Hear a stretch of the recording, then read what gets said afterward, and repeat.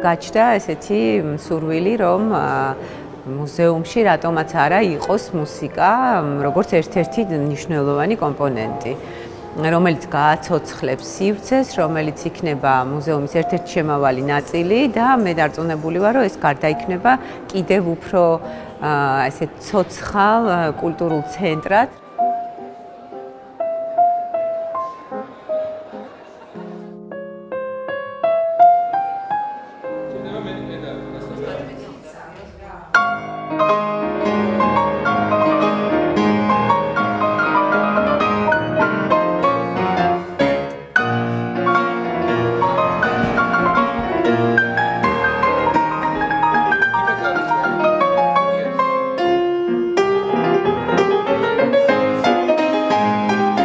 ტრადიცია, რომელიც არის მუზეუმებში კონცერტები, მთელი მსოფლიოს მასშტაბით უკვე დიდ წამყვან მუზეუმებში დაფუძნდა და ძალიან მიხარია, რომ დღეს აი ამ ახალგაზრდა მუზეუმში უკვე თქვენ ხართ ისტორიის შექმნის, ისტორიის დაწერის მონაწილეები, პირველად აჟღერდება სპეციალურად ამ საღამოსთვის შეძენილი როიალი და თან მას აჟღერებს მართლაც რომ გენიალური ქართველი მუსიკოსი ელისო ბოლქვაძე.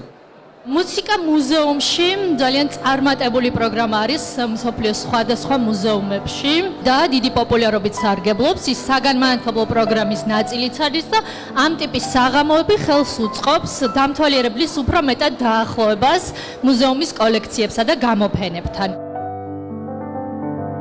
არაჩვეულებრივი იდეა მანანა შევარდნაძის, რომ აქ ამ არაჩვეულებრივი მუზეუმის სივრცეში ჩატარდეს ხოლმე მუსიკალური საღამოები. ეს მთელ მსოფლიოში მიღებული პრაქტიკა არის და ყოველთვის ძალიან საინტერესო და ძალიან განსხვავებული საკონცერტო პროგრამა არის ხოლმე მუზეუმებში.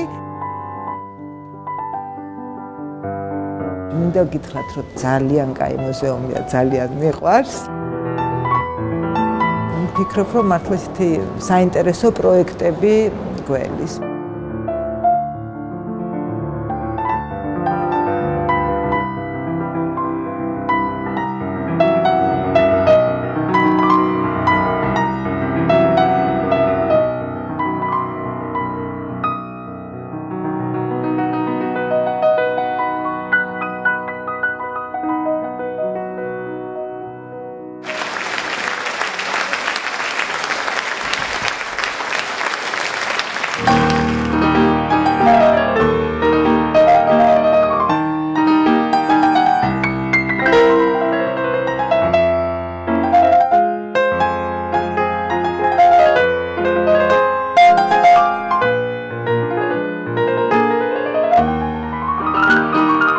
ქართული სახვითი ხელოვნების მუზეუმი მასპინძლობს მუსიკალური კონცერტების საღამოებს, რომელიც გაიხსნა ელისო ბოლქვაძის კონცერტით.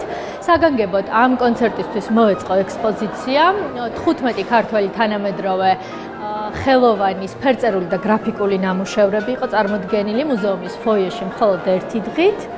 ეს იყო ქალთა პორტრეტები მუზეუმის ფონდიდან და 1957 წლიდან 2000-იან წლებამდე შესრულებული ნამუშევრები კარგად ასახავს ქართული თანამედროვე პორტრეტული ხელოვნების განვითარებას.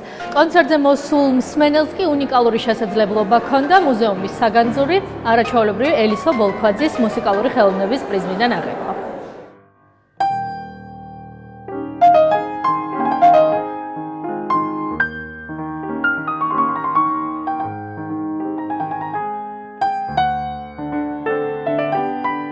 მინდა რომ ამ ტიპის საღამოები ხშირად იყოს საქართველოში, რასაც ჩვენი ახალი როიალი ეს სივრცე და ზოგადად ეს მუზეუმი ნამდვილად გვპირდება და არის გარანტია იმისა, რომ ხელოვნებას, ქართულ ხელოვნებას და მუსიკას აქვს ძალიან დიდი მომავალი საქართველოში.